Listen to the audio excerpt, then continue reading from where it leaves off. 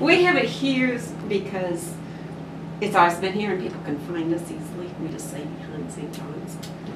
And then we've kind of divided it up. And like I do the cookies, that's my house, and Shanon does the ice and the paper products and everything, and Randi does more cookies, and she does the signs and the marketing and the balloons. And we have developed our own little niche way. We know what our duties are with this, and the boys bring the personality to the day. It really does become part of the community. I mean, everybody. It goes past the lemonade stand. It kind of gets to be its own support system too, which is what we're hoping for this Friday.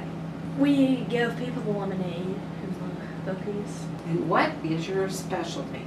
The we swirl. have pink lemonade and we have plain lemonade. I call it the swirl, which is where you mix two of them. And we're having a garage sale with it. We're having a craft sale with it. So we make crafts all year long. And it's 100%. I mean, we don't take anything. We do everything. We donate everything. So. And I don't think we're afraid to admit sometimes we taste the lemonade.